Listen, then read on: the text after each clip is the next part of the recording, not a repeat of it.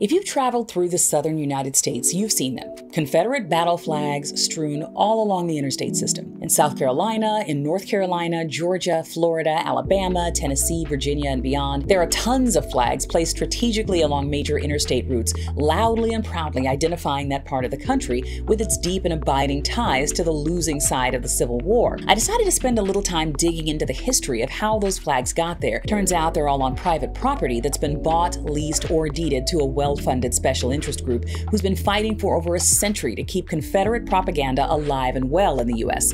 I'm Dara Starr Tucker, and this is The Breakdown.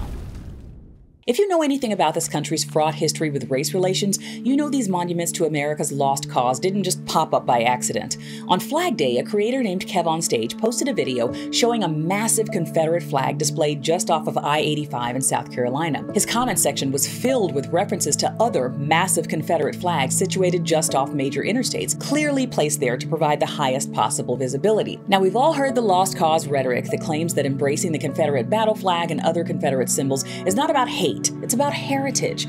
We don't agree with the whole slavery thing, but we should be able to honor our fallen soldiers without being labeled as racist. And it's true. If 150 years after your great-great-great-grandfather gave his life for the cause of preserving Negro slavery, let's read that again directly from the Confederate Constitution, the Cornerstone Speech, and the Articles of Secession. Pause if you need to.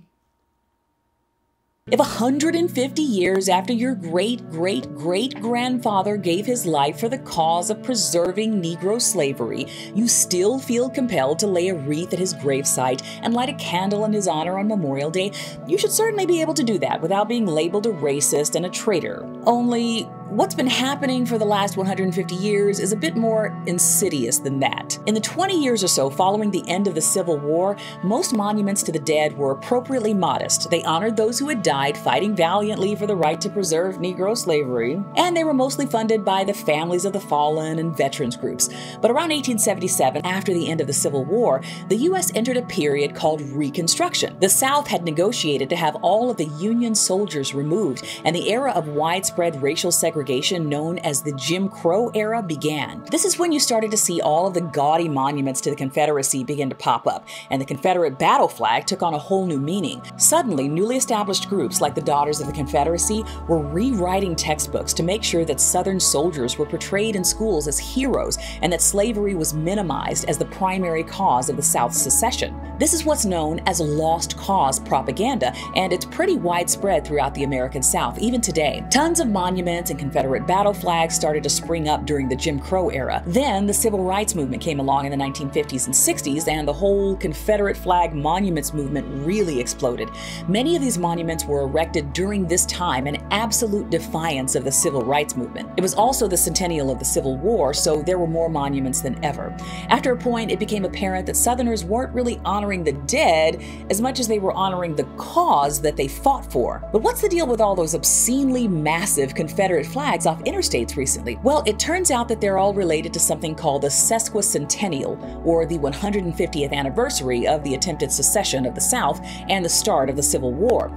That anniversary happened in 2011, and most of these so-called freeway flags have been erected since that time. And there are two groups that are primarily responsible for their installation: the Sons of Confederate Veterans and a group known as the Flaggers. In other words, a bunch of old white dudes who just won't move on. They buy up property near freeways, mostly in the South, and they plant gargantuan Confederate flags because white supremacy. It bears a huge resemblance to the gun debate in my estimation. If reasonable people were allowed to talk this out like reasonable people, it really wouldn't be the issue that it is today. But when you have special interest groups like the NRA, the Sons of Confederate Veterans, and the Daughters of the Confederacy, and the Flaggers, who are absolutely committed to upholding the status quo, they can sway the opinions of large groups of people, or just the politicians who are elected to serve them, especially when they're as well funded as many of these groups are.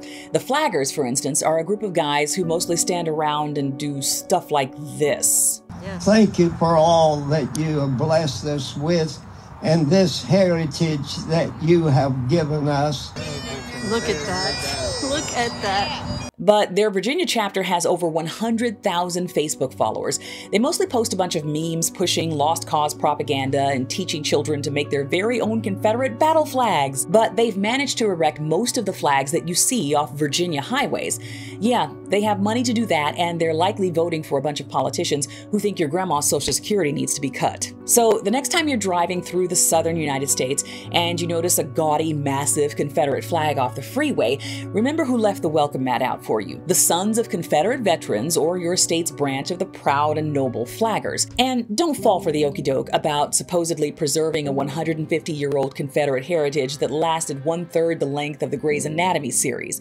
The only reason that flag is still being waved is to remind passersby that these groups are still butthurt about not being able to own black people. Let's not forget that the primary reason that the Confederacy existed was to preserve the institution of Negro slavery and thereby uphold white supremacy and dominance. They said it out loud at the time, many times, and they're still saying it pretty loudly now.